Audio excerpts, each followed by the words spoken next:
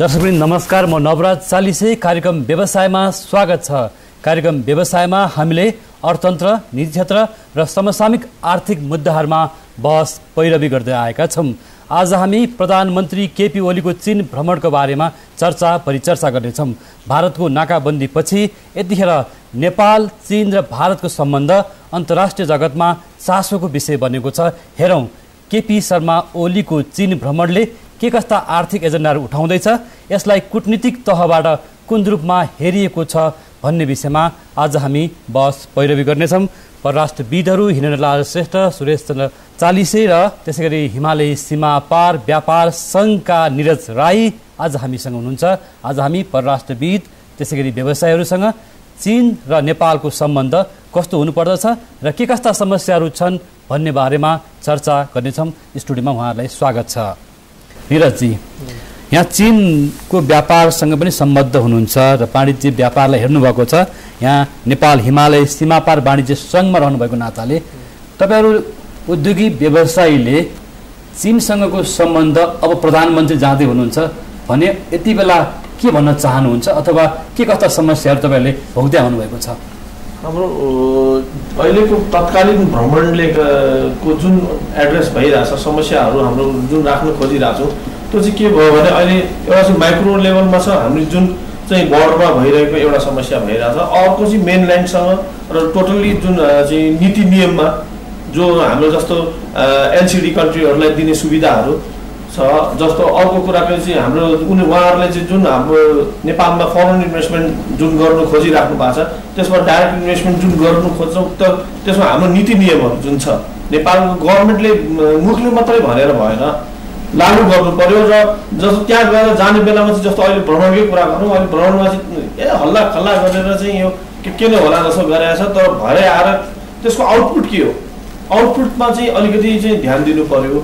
अब मैले अहिले मेन टार्गेटली तपाईँले अहिले तत्काल भन्दाखेरि चाहिँ हामीलाई मेन अब व्यवसाय भएको भने सीमापार व्यवसाय सङ्घको हुनाले सीमामा हामीलाई चाहिँ अहिले 400वटा कन्टेनर हाम्रो रोकिएको वैशाखदेखि छ। यो चाहिँ माइक्रो समस्या भयो भने करोडौँको राजस्व अहिले हाम्रो चाहिँ तिर्नु पाएको छैन, गभर्मेन्टले लिनु सकेको छैन। हाम्रो अर्बौँको सामान छ त्यहाँनिर, त्यो सामानलाई चाहिँ एकचोटि भए पनि छोडिदिनुहोस् भनेर हामी प्रत्येकचोटि चाहिँ सबै एमबेसीदेखि लिएर तपाईँको अर्थ मन्त्रालय, वाणिज्य मन्त्रालय, तपाईँको चाहिँ यो परराष्ट्र मन्त्रालय, तिनटै मन्त्रालयमा हामीले यो कुरा राखिसक्यौँ। लौ न यो त 400 ट्रक हाम्रो त्यहाँ ब्लकेट भएर राखिरहेछ, त्यसलाई चाहिँ एकचोटि भए पनि खोलिदिनुहोस् भनेर एउटा समस्या यो हो। अर्को हजुर समाधान भएको छैन, अहिलेसम्म भएको छैन। यो मन्त्रालय, वाणिज्य मन्त्रालय होइन, वाणिज्य मन्त्रालय तिनटैमा हामीले राखेर आजसम्म जतिवटा चाहिँ महिना गइसक्यो, वैशाखदेखि अहिलेसम्मको 11 महिना गइसक्यो। अहिलेसम्म हामी सबैमा डेलिगेसन गइसक्यौँ। अहिलेसम्म यो समस्या तातो पानी र केरुङ नाकाको पनि चर्चा भइरहेको छ होइन। भूकम्पपछि तापमान नाका अवरुद्ध छ होइन। यो विषयमा परराष्ट्रविदहरूले कसरी हेरिरहनु भएको छ, हामी त्यसतर्फ पनि लागौँ। यहाँले बेलायत र अमेरिकामा रहेर काम गर्नुभयो राजदूतको रूपमा, अब चीन प्रधानमन्त्री जाँदै हुनुहुन्छ। यसपटक प्रधानमन्त्रीको चीन भ्रमणलाई बेग्लै अर्थमा हेरिएको छ। भारतको नाकाबन्दी पछाडि यसपटकको चीन भ्रमण कस्तो रहने अथवा चीनबाट के ल्याउने भन्ने कुरा आइरहेको छ, यसलाई कुन रूपमा हेर्नुहुन्छ डाक्टर साहब? दुई तिनवटा कुराहरू चाहिँ हेर्नुहोस्। एउटा कुरा के छ भनेदेखि प्रधानमन्त्री चाहिँ नै अहिले जुन अवस्थामा जाँदै हुनुहुन्छ र जुन समयमा जाँदै हुनुहुन्छ यो चुनौतीपूर्ण पनि छ र अवसरहरू पनि छ यसमा। अवसर के भनेदेखि तपाईँलाई अब नेपालले एउटा संविधान पाएको छ है, जसमा चीनको पनि समर्थन, छिमेकीहरूको सबैको समर्थन छ, विश्वकै समर्थन छ। अब चाहिँ नि नेपाल कसरी अगाडि बढ्छ भन्ने कुरो उहाँले चाहिँ नि नजिकको र सबभन्दा ठुलो मित्र राष्ट्रलाई चाहिँ नि उहाँ ब्रिफिङ गर्नुपर्छ। उहाँले यसरी हामी अगाडि बढ्दैछौँ भनेर। दोस्रो कुरा के छ भनेदेखि आर्थिक क्षेत्रमा चाहिँ नि समृद्धिको कुरा छ नेपालको।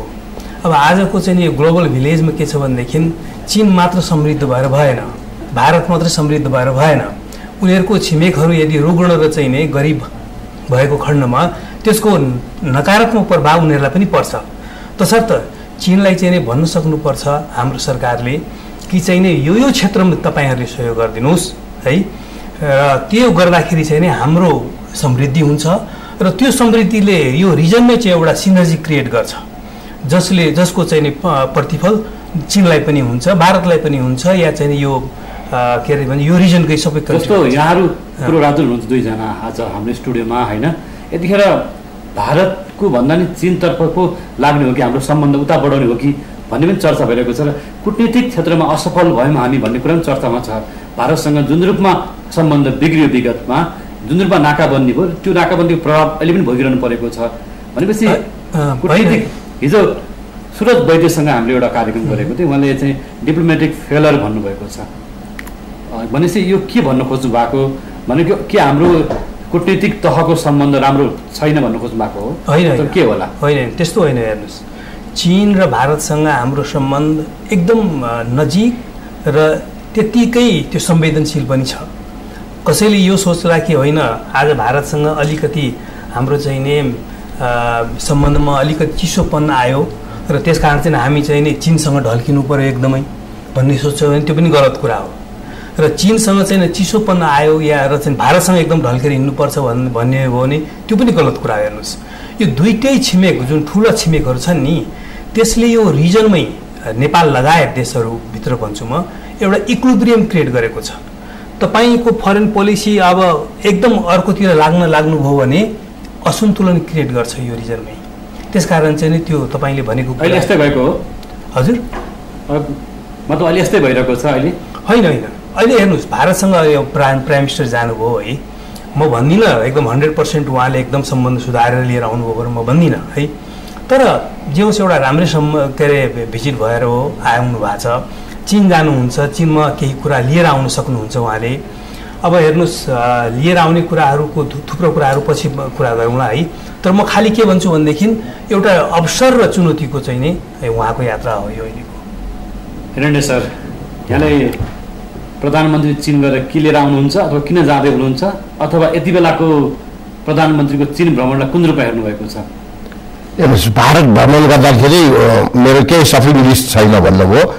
बिहा सम्बन्धलाई सुधार्ने, सहजीकरण गर्ने मुख्य प्रायोरिटी हो भने चीनसँग सहज राम्रो सम्बन्ध भएकोले झन् राम्रो कसरी बनाउने, खास गरिकन हाम्रो यो ब्लकेटले सिक्नुपर्ने पाठ पेट्रोल पदार्थकै उदाहरण दिउँ, पेट्रोल, डिजेल र ग्यास यी अहिलेभन्दा डोबर भारतले दिन्छु भन्यो भने पनि एकासँग भर पर्नुहुन्न। यसैले अर्को अल्टरनेटिभ सप्लाई चाहिँ खोज्नै पर्यो भन्ने लेसन हो, त्यो अनुसार गर्ने। तर म्याच्योर लिडरसिप छ चाइनाको पनि, उसले रियाक्टिभ रूपमा ब्लकेटको रियाक्सनको रूपमा दिएन, गेस्चरको लागि 2 पटक पठाइदियो गिफ्ट। तर के मेसेज दियो भन्दाखेरि आउनु त सक्छ त्यो बाटोबाट, गिफ्ट आउन सक्छ भने ट्रेड पनि हुनसक्छ भन्ने कुरा त क्लियरली इन्डिकेसन हो। तर उसले के गर्यो, व्यावसायिक रूपमा एग्रिमेन्ट गरेर बिजनेस गरौँ न।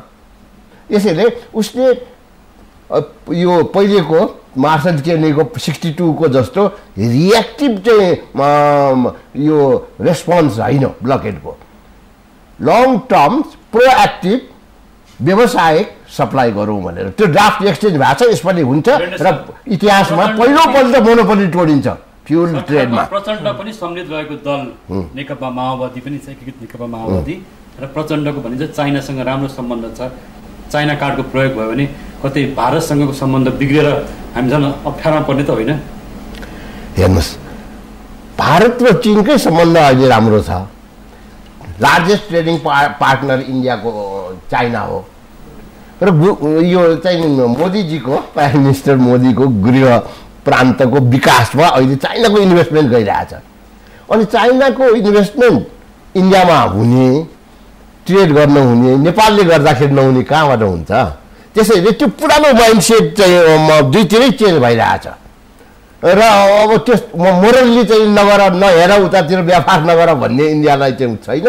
बरु के हुनसक्छ भन्दाखेरि चीनले अफ्रिका, ल्याटिन अमेरिकामा इन्भेस्टमेन्ट गरेको छ, नेपालमा इन्भेस्टमेन्ट गर्यो भने भोलि चाहिँ भनौँ न प्रधानमन्त्री केपी शर्मा ओलीले चीनबाट ठुलो भारी बोकेर आउनु भने भारतसँगको सम्बन्ध बिग्रिने त होइन नि? हुँदैन, के फरक पर्दैन त्यसले? होइन, भारी बोकेर आउनु भने के हुन्छ? भारी बोकेर आउनु भनेदेखि त्यसलाई स्वागतै गरिन्छ है। मलाई लाग्छ त्यसले भारत नेपाल सम्बन्धमा खासै फरक पर्दैन। तर एउटा कुरा हामीले के बुझ्नुपर्छ भनेदेखि आजको जियोग्राफिकल जुन हाम्रो कन्टेक्स्ट छ त्यसमा चाहिँ नि कमसेकम आउने 20-25 वर्षको लागि है भारतको अल्टरनेटिभ इमिडिएटली कुनै कन्ट्री हुन गइरहेको छैन। हेर्नुहोस् आउने 25 वर्षको लागि त्यो कुरा हाम्रो दिमागमा हुनुपर्छ, खास गरी ट्रेड एन्ड कमर्सको क्षेत्रमा, कल्चरको क्षेत्रमा। त्यसकारण मलाई लाग्छ अब कति भारी आउँछ हेर्दै जाउँ है, त्यसपछि मात्रै कुरा गरौँला यसमा। वास्तवमा निरजजीहरूले यो विषयमा धेरै समस्या भोग्नु भएको हुन्छ हैन। हाई लेभलमा चाहिँ एकदमै महत्त्वपूर्ण कुराहरू हुन्छन्, तर ग्रासरुट लेभलमा समस्या भोग्ने तपाईँहरू हो। यहाँले उठाउनु भएको कुराहरू उहाँहरूले त्यो विषयमा सम्बोधन गर्नु होला। अहिले वास्तवमा तातोपानी केरुङ नाकाको विषय छ, तिब्बतसँगको व्यापार छ, भन्सारमा समस्या छ, सेक्युरिटीमा समस्या छ हैन। के छ त तपाईँहरूले भोगेको समस्याहरू? अहिले हाम्रो रिसेन्टली अहिले सेकेन्ड नाका जुन उहाँहरूले केरुङ खोलिदिनु भएको छ हामीहरूलाई, त्यो नाकामा पनि अहिले के छ भने त्यहाँ उहाँले 30 किलोमिटरको मात्रै व्यवसायीहरूलाई अथवा त्यहाँको नागरिकलाई मात्रै छिर्ने उहाँहरूले दिनुभएको छ। उहाँहरूको यस्तो भयो कि चाइनाले पनि अब हामीलाई विश्वास गर्नु पर्यो कि हामीले उहाँहरूलाई हाम्रै भनौँ न अब उहाँहरू कूटनीतिकहरूले नै राम्रोसँग चाहिँ एक्सप्रेस गर्नु नसक्या हो कि हाम्रो चाहिँ ब्युरोक्रेट्सले नसक्या हो कि हाम्रो राजनीतिकहरूले सकेन। हामी नेपालीलाई विश्वास गरेर चाइनिजले सबभन्दा ठुलो मेन प्रब्लम यहाँनिर आयो के भने उनीहरूले हामीले चाहिँ हामी तिमीहरू विरुद्ध हामी काम गर्दैनौँ भने चाहिँ हामीले विश्वास दिलाउन सकेका छैन जस्तो मेरो मनमा त्यस्तो लाग्यो। किनभने उनीहरूले अहिले हामीलाई चाहिँ त्यहाँ छिर्नै दिएको छैन। नाका खोलिदिन्छु काम गर्नुहोस्, तपाईँहरू सबै यहाँबाट अब केरुङ नाकाबाट काम गर्नुहोस्, हामी तपाईँलाई अब 3 वर्ष 4 वर्षपछि ट्रेन ल्याइदिन्छु भनिराख्नु भएको छ। उहाँहरू ट्रेन ल्याइदिन्छु चाइनिजले भनिराख र छिर्नु चाहिँ दिनुहुन्न। अनि व्यापार चाहिँ कसरी हुन्छ हाम्रो? हामीलाई चाहिँ छिर्न नदिने त्यहाँ बोर्डरमा व्यवसायहरूलाई हिमालय सीमा पार व्यक्ति सङ्घले उहाँहरूले भोगेको समस्या हो यो होइन। यो चाहिँ क्या एम्बेसडर साहबहरूले यो विषयमा सम्बोधन गर्नु हुँदैन भनेर उहाँले कता कता मनको उकुस मुकुस पोख्नु होइन त्यो होइन। हेर्नुहोस् एउटा कुरो स्ट्रेटेजिक कुरा हामीले बुझ्नुपर्छ। हेर्नुहोस् यो ठुल्ठुलो देशको चाइनाले हामीलाई जति युवान चाहिँ नि वर्षको जुन दिने गरेको छ नि 150 पुगिसक्यो, 150 पुगिसक्यो चाहिँ तपाईँलाई मिलियन। के भनेको छ भने 20% जति आउँछ हामीलाई सहयोग आउँछ, त्यसको 20% त्यो नेपालको बोर्डर तिब्बतको बोर्डर जुन जोडिएको छ त्यसमा खर्च गर्नुपर्छ भन्ने छ।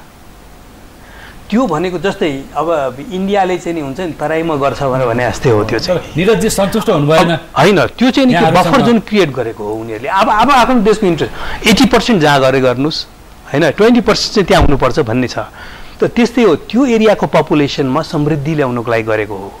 त्यो एरियाको मान्छेहरू चाहिँ हुन्छ नि जस्तो गरिबी भन्नु किन हाम्रो व्यापारीले दुःख पाइरहेका छन्, दुःख हामीले भोगिरहेछौँ भन्नुहुन्छ नि त। अब यो त सुन्नुहोस् न, यो त गभर्मेन्टले बायोलेटरली कुरा सल्भ हुनसक्छ, तर जुन 20% को जुन कुरा आयो नि त्यो त उताबाट भनिएको हो, बाहिरबाट भनिएको हो। त्यस कारण के हो भनेदेखि त्यो बोर्डर एरियामा बस्ने मान्छे दुवै देशको कन्सर्न मलाई लाग्छ स्ट्रेटेजिक उनीहरूको इन्ट्रेस्ट के हो भने बोर्डर एरियामा बस्ने मान्छे समृद्धि भएन भने त्यहाँ चोर फटा गुन्डा बन्दुक सानो पिस्तोल लिएर हिँड्न लाग्यो भनेदेखि त उसको बोर्डर पनि असुरक्षित हुन्छ नि त। त्यो हिसाबले उनीहरूको त्यो पोलिसी हुनसक्छ मात्रै भनेको। के छ तपाईँको मनको असन्तुष्टि ल भन्नुहोस्? होइन, हामीले खोजेको के हो भने उनीहरूले इन्टरनेसनल व्यापार भनेर इन्टरनेसनल नाका भनेर डिक्लेयर गरिसकेपछि ठिक छ कि पासपोर्टबाट जानु दिनु पर्यो हामीलाई? पासपोर्ट युज गर्न दिँदैन उनीहरूले हामीलाई। हाम्रो सामान जस्तो केरुङ नाकामा आइपुग्यो भने हामी कसरी रिसिभ गर्ने? अब अहिले समस्या के भयो भने ट्रक छ, ट्रक लगेर चाहिँ अरूलाई दिनुपर्छ। अब त्यहाँको स्थानीयवासीलाई हामीले ट्रक लगेर जिम्मा दिने अनि उसले लगेर त्यहाँ लोड गरेर ल्याइदिने। अब त्यसको जिम्मेवारी के लोड गरेर ल्याइदिन्छ उसले, हाम्रो सामानमा के हालेर ल्याइदियो भने हामीलाई रिस्क भयो। त्यो त सिल कन्टेनरमा त्यो यस्तो चाहिँ यो सानो समस्याहरू। अर्को अब तपाईँको भिसाकै समस्या भइरहेछ उनीहरूसँग, चाइनिजहरूसँग अहिले भिसामा बिस्तारै स्ट्रिक्ट गर्दै गइरहेछ उहाँहरूले चाहिँ जस्तो नयाँ व्यवसायीहरूलाई चाहिँ पुरै चाहिँ अब भनौँ न जाँदाखेरि चाइनामा जाँदाखेरि उहाँहरूले चाहिँ पुरा डिटेलमा चाहिँ एकदम पहिला त्यति गरेको थिएन। अहिले अब विदिन यो 2-3 इयर्समा उहाँहरूले चाहिँ भिसामा पनि अलिकति स्ट्रिक्टनेस लिएर आउनु हुँदैछ। त्यसलाई यस्तो कुराहरू चाहिँ उहाँहरूसँग बायोलेटरमा हामीले कुराहरू गरेर कमसेकम व्यापारीलाई त विश्वास गरिदेऊ ल ठिक छ तपाईँहरूको चाहिँ दुःख नदेला नि त। अरू उहाँहरूलाई चाहिँ जुन थ्रेटहरू छन् त्यो थ्रेट भएको त व्यवसायीहरू अलिक गभर्मेन्टले रेकगनाइज गरेको प्यान र भ्याटमा दर्ता भएकोलाई त तिमीहरूले चाहिँ कमसेकम विश्वास गरिदेऊ, यिनीहरू चाहिँ त्यो अननेसेसरी काम गर्दैन भनेर मेरो चाहिँ अलिकति विश्वासको सङ्कट चाहिँ छ जस्तो लाग्छ। चीनसँग व्यापारमा विश्वासको सङ्कट छ होइन? जस्तो अब एउटा कुरा सुन्न चाहन्छु हिरण्य सरलाई, फ्री तिब्बत मुभमेन्टका कुरा पनि बेला बेला उठ्ने गर्छ, दलाइ लामाको विषय पनि उठ्ने गर्छ र केही समय अघि उत्तरी नाकाहरूबाट अवैध सामानहरूको ओसार पसार भयो भन्ने कुरा पनि आयो होइन। सुन लगायतका वस्तुहरूमा स्मग्लिङ भयो चीनका नाकाहरूबाट भन्ने कुरा आइरहेको छ। तपाईँहरूले यो कुरा किन यो कुरा उठाइरहनु भएको छैन? प्रधानमन्त्रीको भोलिको भ्रमणमा उहाँ जाँदै हुनुहुन्छ चीन, यस्ता कुराहरूलाई पनि एड्रेस भइदियो भने हामी कतै भोलिको दिनमा चाहिँ यो नेपाल चाहिँ त्यस्तै चलखेल गर्ने ठाउँ भन्दैछ कि यो रूपमा नि हेर्न थालेका छन् विश्लेषकहरूले।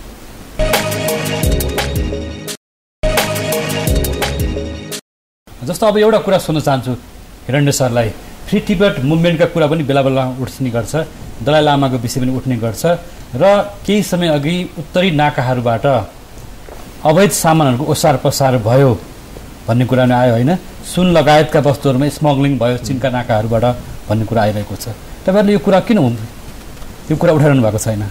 प्रधानमन्त्रीको भोलिको भ्रमणमा उहाँ जाँदै हुनुहुन्छ चीन, यस्ता कुराहरूलाई पनि एड्रेस भइदियो भने हामी कतै भोलिको दिनमा चाहिँ यो नेपाल चाहिँ त्यस्तै चलखेल गर्ने ठाउँ भन्दैछ कि यो रूपमा नि हेर्न थालेका छन् विश्लेषकहरूले। अब उहाँले उठाउनु भएको कुरालाई यो के हो भन्दाखेरि सिन्धुपाल्चोकै कुरा हो। पहिलो त अहिले नखुलेको कुरा, ढिलो भएको कुरा, कहाँबाट सप्लाई रोकिएको कुरा, अर्थक्वेकले उतातिर पानी पनि ड्यामेज गर्यो, वाली पनि ड्यामेज गर्यो, त्यो बनाउनलाई टाइम लाग्यो। दोस्रो यो ग्लेसियर्सहरू पग्लिएर दुईचोटि बाटो बिगारिसक्यो। यसैले उसले मोर स्टेबल बाटो केरुङलाई सम्झाएको छ। उनीहरूले यो इकोनोमी वान बेल्टमा केरुङलाई इन्टरनेसनल नाकाको रूपमा साउथ एसिया पस्ने प्रवेशद्वारको रूपमा डेभलप गर्न खोजेको छ। यसैले चाइनाको प्रायोरिटी केरुङ हो, तातो पानी होइन। दोस्रो कुरा के छ भन्दाखेरि व्यापार मात्र गरे हुन्थ्यो हाम्रो व्यापारीहरूले, सिन्धुपाल्चोकका मान्छे ओसार्न लाग्यो फ्री टिबेटवालालाई चाहिँ चत्र लगेर दलाइ लामा कहाँ पुर्याउने। 2-4 जना 10-12 जना पुर्याएपछि त करोडपति हुने रहेछ। पोलिटिकल प्रोटेक्सनको आधारमा उसको सेक्युरिटी इन्ट्रेस्टलाई प्रतिकूल असर पर्यो भन्ने एउटा नेपालतिर पारी फोटो खिच्न दूरबिनले हेर्न सजिलो गरिकन गुम्बा बनाइदिएको छ। यसैले उनीहरूको पहिलो प्रायोरिटी सेन्सिटिभिटी भनेको के हो भन्दाखेरि नेपालको भूमि चीनको विरुद्ध प्रयोग नहोस् भनेर। यसैले त्यो होल्ड बस्ती नि चाहिँ अर्को ठाउँमा लगेर राखेको छ कि दुईतिर छन्, त्यहाँ पनि पैसा बढी कमाउन थालेपछि भइरहेको छ नि जुन रूपमा शरणार्थी त स्ट्रगल भएको ठाउँ पो शरणार्थी आउँछ। अहिले त यो फ्री टिबेटको ब्रोडकास्टिङ छ, भोइस अफ अमेरिकाको एउटा छ। अब त्यसले उक्साएर आउनेहरू बाहिर एउटा दलाइ लामा भेट्छु भनेर आउने, कोही थर्ड कन्ट्री जाने, अमेरिका जान्छु भनेर आउनेहरू छन् अपर्च्युनिटीको लागि इकोनोमिक। अब त्यो स्ट्रगल दोहोरो भइरहेको बेला पो 1959 तिर थियो रिफ्युजी आउने। अहिले त्यो रिफ्युजी आउने होइन, मैले 3 चोटि टिबेट गएर हेरेको छु। अहिले त परस्पर छ, हाम्रो भन्दा इकोनोमी राम्रो भइसक्यो, लिभिङ स्ट्यान्डर्ड राम्रो भइसक्यो। लासाकै कुरा गर्ने हो भने पनि भने अब यसैले उसको सेक्युरिटी सेन्सिटिभिटीलाई हेर्नु पर्यो। अब अहिले अर्को एउटा प्रोग्राममा भनेको थिएँ, यहाँ ठुल्ठुलो गुम्बा बन्छ, अन्डरग्राउन्ड कसैलाई जान पस्न दिँदैन, हतियार राखेको छ कि ट्रेनिङ दिने फेसिलिटिज दिएको छ कि।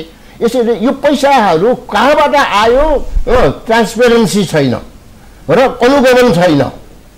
यसैले टिबेटियन गुम्बा ठुल्ठुलो यहाँ बन्यो वेस्टको पैसाले भने चाइना सशङ्कित हुने, ठुल्ठुलो मद्रसा बन्यो भने इन्डिया सशङ्कित हुने, ठुल्ठुलो चर्च बन्यो भने यहाँका मेजोरिटी हिन्दूहरू सशङ्कित हुने। अनि फेरि सेकुलर इन्डियाले नयाँ त्यहाँ चेन्ज आउने बित्तिकै मोदीजीले हिन्दू राज्य यहाँ हुनुपर्छ भनेर सेकुलर इन्डियाको प्राइम मिनिस्टरले यहाँ हिन्दू राज्यका लागि लबिङ गर्न थालेपछि धार्मिक क्षेत्रमा विदेशी लगानी बढ्यो, हस्तक्षेप बढ्यो। यसैले स्टप इट। हाम्रो आस्थाको मामिला हो, सद्भावना हाम्रो विशेषता हो एक अर्को धर्मसँग, त्यसलाई खलबलाउने काम नगर भनेर अनुगमन गर्नुपर्ने, रोक्नुपर्ने, फन्डिङ ट्रान्सप्यारेन्ट बनाउनु पर्ने। त्यसो भयो भने उनीहरूको सेक्युरिटी कन्सर्न पनि दुबईको एड्रेस हुन्छ। डाक्टर साहब, हामीले केही गम्भीर कुराहरू उठिसकेको छ। यहाँले पूर्व प्रधानमन्त्रीहरूको चीन भ्रमणलाई पनि हेर्नु भएको छ नजिकबाट। भनेदेखि भर्खरै हिरण्य सरले फ्री टिबेट र मान्छेको ओसार प्रसार हुन्छ भन्ने कुरा उठाउनु भयो र भोलि सेक्युरिटी थ्रेटको कुरालाई पनि भारतले गम्भीरतापूर्वक हेरिरहेको छ भन्ने कुरा छ भने योभन्दा अगाडिका पूर्व प्रधानमन्त्रीको भ्रमणमा के भएको थियो अथवा के हुन सकेको थिएन, अब के होला भन्ने आशा गरौँ। अहिले हेर्नुहोस्, चाहे हिजोको प्रधानमन्त्री होस् चाहे आजको प्रधानमन्त्री होस्,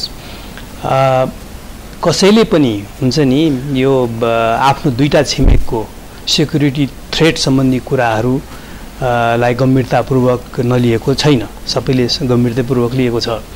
अब केही कुरा उठाउनु भयो, मैले बुझेँ केही फाटोफुट्टो कुराहरू विगतमा नभएका कुराहरू होइनन्, तर त्यसमा गभर्मेन्टले एकदम कडाइका साथ कार्य गरेको छ। म एकपल्ट गिरिजाप्रसाद छोरी गिरिजाप्रसाद कोइरालाको प्रधानमन्त्रीको म सल्लाहकार थिएँ है। हामीलाई खबर आयो, चाइनिजहरूले नि खबर गर्यो मलाई फोनमा कि चाहिँ नि यहाँबाट के अरे यही बोर्डरबाट त्यहाँहरूको प्रोटेस्ट हुँदैछ, प्रो टिबेट मुभमेन्टको प्रोटेस्टहरू हुँदैछ भन्ने हामीलाई खबर आयो भनेर भन्यो। मैले प्रधानमन्त्रीलाई गएर भने यस्तो यस्तो छ भन्ने, गृहमन्त्रीलाई इन्स्ट्रक्सन दिएर तुरुन्तै एक्सन त्यो मान्छेलाई समातेर हालिदियौँ चाहिँ नि।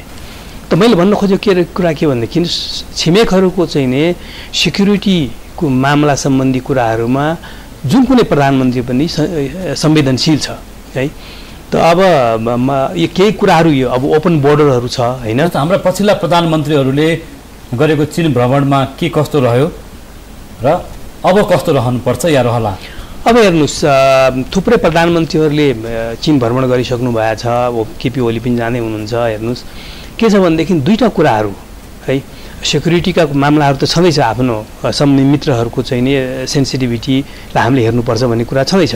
तर नेपालको प्रोस्पेरिटीको लागि दुई तिनवटा कुराहरू गर्नुपर्छ जस्तो लाग्छ मलाई, जुन अहिले म देखिरहेको छैन। हेर्नुहोस्, यो होल हिमालय भूकम्प आयो यो रेन्जमा। हेर्नुहोस् हिमालयन रेन्ज यो चाहिँ तपाईँलाई यो हिमालले 1.2 बिलियन पपुलेसनलाई चाहिँ फ्रेस वाटर जुन पिउने पानी हो नि त्यो क्याटर गरिरहेछ है।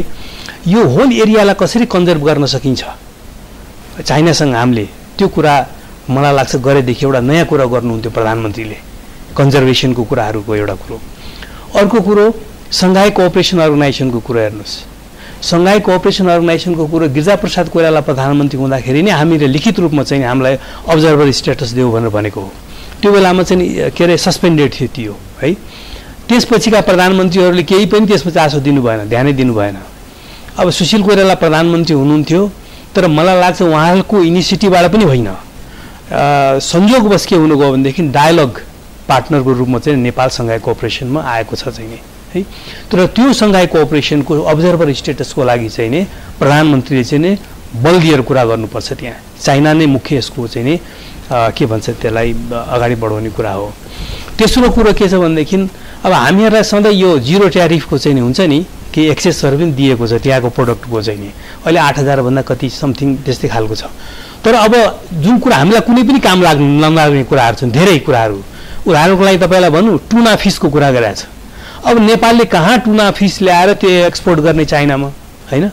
त यस्ता धेरै कुराहरू छन् चाहिँ त्यो कुराहरूलाई चाहिँ छुट्याएर हामी अगाडि बढ्न सक्नुपर्छ जस्तो लाग्छ मलाई। निरजजी, दुईजना एम्बेसडरले भन्नुभयो, पूर्व एम्बेसडरले होइन, यहाँले भनिरहनु भएको छ उद्योगी व्यवसायले समस्या भोगिरहेका छन् भनेर।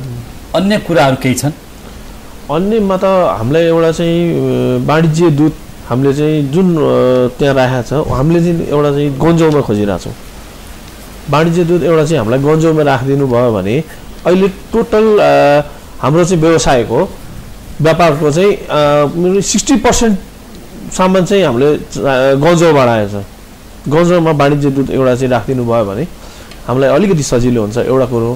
अर्को चाहिँ अब त्यहाँको जुन एम्बेसीहरूले जस्तो ल्हासामा राखेको छ होइन, तिनीहरू एउटा चाहिँ हाम्रो बोर्डरमा हामीलाई अलिकति जस्तो यहाँ वीरगन्जमा राखेको छ नि इन्डियन एम्बेसीले, त्यस्तै बोर्डरमा एउटा चाहिँ हामीले यस्तो एउटा अलिकति दुईवटा नाकामध्ये एउटामा जुन ठाउँमा एउटा भइदियो भने हामीलाई अलिकति काम गर्न सजिलो हुन्छ। जस्तो कुनै तत्काल कुनै चाहिँ ठुलो समस्या हुँदाखेरि प्रधानमन्त्री केपी शर्मा ओलीको चीन भ्रमणमा के कुरा हुनुपर्ने 1, 2, 3 मा भन्नु पर्यो नि? होइन, एउटा त्यो वाणिज्य व्यवसायिक गन्जामा वाणिज्य दूत चाहियो भन्नु, वाणिज्य दूत गरिदिनु भयो हुन्थ्यो। एउटा मैले भनेको यो अघि हो भने हामीले माग्ने कुरा भन्दा ट्रेड देऊ भन्नु पर्यो कि, व्यवसाय हामीलाई चाहिँ व्यापार गर्न देऊ।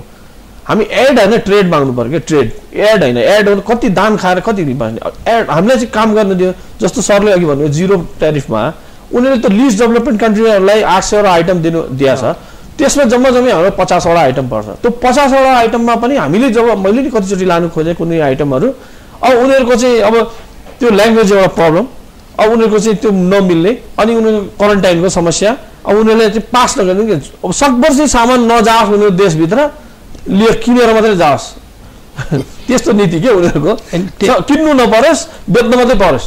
त्यसै हुनु त त्यही भएर उनीहरू धनी भएको हो। त्यसमा हाम्रो एउटा सानो कमजोरी के छ भनेदेखि क्या, जस्तै लिस्ट डेभलप कन्ट्रीहरूका लागि त्यही बस्केटमा हालियो नेपाललाई पनि।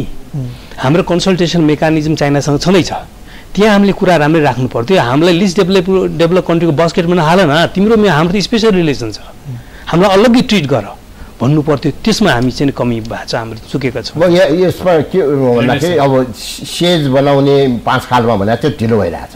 हामीलाई चाहिने के हो भन्दाखेरि त्यो सेज बनाउने जहाँ जोइन्ट भेन्चर ल्याउने, चाइनाले के किन्छ त्यो जोइन्ट भेन्चरको त्यहाँ चाहिँ हाम्रो रिसोर्सेसलाई युटिलाइज गरेर प्रोसेस गरेर बेच्ने, ताकि यो ग्याप डिफिसिट चाहिँ बढिरहेको छ हाम्रो पक्षमा त्यो घटाउन सकियोस्। एउटा सबभन्दा अहिले गर्नुपर्ने जोड चाहिँ त्यो छ। अब दोस्रो कुरा के छ भन्दाखेरि चाइनासँग पनि ट्रान्समिसन लाइन जोड्नु पर्यो र अहिले प्रायोरिटी दिनुपर्ने ट्रान्जिट ट्रिटी हो, किनकि ल्यान्डलक कन्ट्री भएको हुनाले उनीहरूको एउटा सीपोर्टबाट सामान ल्याउन सक्ने थर्ड कन्ट्रीबाट पनि त्यो राइट होस्। म्यानमारको चामल ल्याउन सकिन्छ, गोडार पोर्ट भएर पाकिस्तानबाट थर्ड कन्ट्रीको सामान ल्याउन सकिन्छ, काराकोरम र तिब्बत भएर सेन्ट्रल एसियाबाट भोलिपछि फ्युल ल्याउन सक्ने प्रस्पेक्ट छ। यसैले अहिलेको हाम्रो प्रायोरिटी ट्रान्जिट ट्रिटी हुनुपर्छ र रेललाई चाहिँ उहाँसम्म ल्याउने भएपछि काठमाडौँ र उहाँ लुम्बिनीसम्म रसुवाबाट लग्नको लागि फिजिबिलिटी स्टडी हाम्रो आन्तरिक तयार गर्नु पर्यो। इन्डियाले पनि नेपाल काठमाडौँसम्म ट्रेन ल्याउनलाई बजेट यसपालि छुट्याएको छ, चाइनाले पनि त्यसमा इन्ट्रेस्ट राखेको छ भने यो दुवैलाई संयोजन गर्ने ठाउँ यो हुन्छ।